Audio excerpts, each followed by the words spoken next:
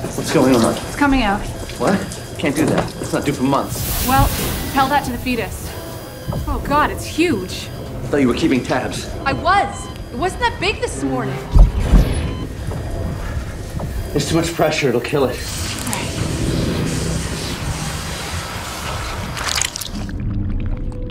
Can you feel it? Can't. Slippery. What? What is it? What is it?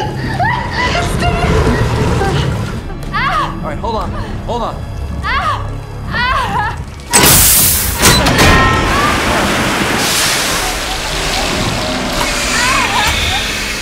Close your eyes. What? Close your eyes.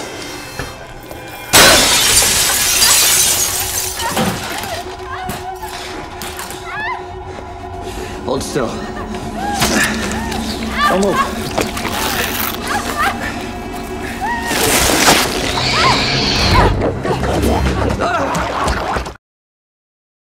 About it. Good, yeah. Good.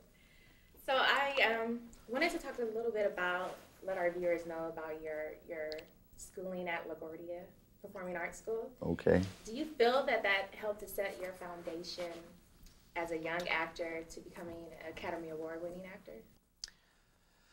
Well, I think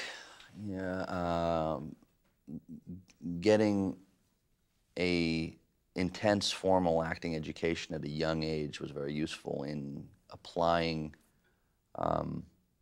both those techniques and what I've absorbed in real life into roles. I think a lot of, I often, when I talk to young actors, I often say that, you know, it's not really about how much time you spend in a classroom studying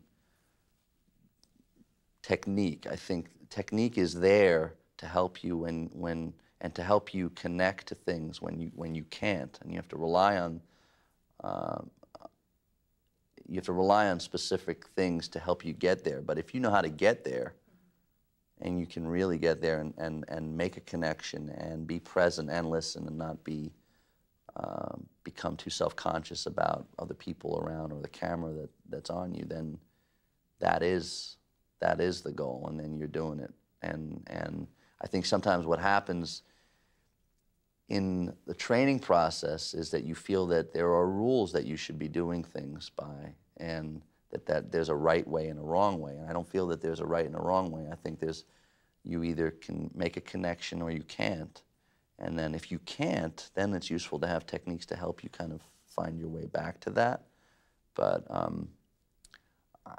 you know, I think, you know, it's a great creative, especially for young people. I think it's a great form of you know, artistic expression, and you know, young people have a tremendous imagination, and so it's something that is, I think, most people should at least give it a shot, and you know, not necessarily try to make a career of it, but it's useful. I think it's really wonderful.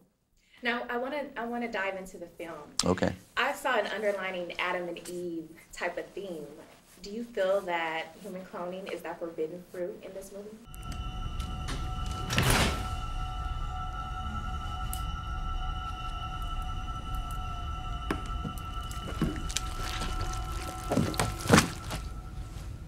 It's empty.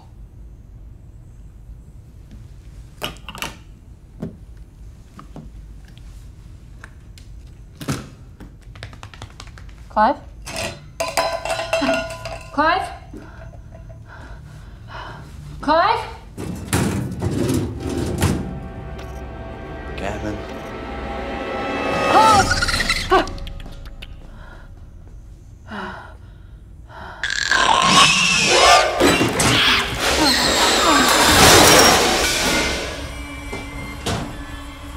What happened? It's alive. Get out of there. I'm gonna gas it. Wait. Don't kill it. Elsa, get out, okay? I'm hitting the gas. I'm not gonna hurt you. In 3, 2, 1. Clive, I said don't! Well, it's not necessarily cloning that takes place, but it's yes, we're meddling where we probably shouldn't meddle, and it's taking that extra step and not taking moral and ethical considerations, not taking those morals and ethics into consideration, and puts puts everybody in danger and creates a tremendous amount of pain and suffering and all the things that come with it, and that's something to consider. Right. And one last question. So when you brought up ethics, this movie is dealing with science and whether or not to cross that line. Do you feel as though there's ever a point where ethics is put on the back burner for the evolution of science? Is that ever? I mean, we have, for the most part, in a public forum, there are bioethics committees, and there are a lot of people supervising what is being done. And I think scientists in general have a very strict ethical code and rules that they follow. That's not to say that there are rogue people out there that go beyond the boundaries, but for the most part, I think it's more positive than negative. Well, thank you so much. I enjoyed the film. Sure. It gave us something to think about. Thanks. Pleasure.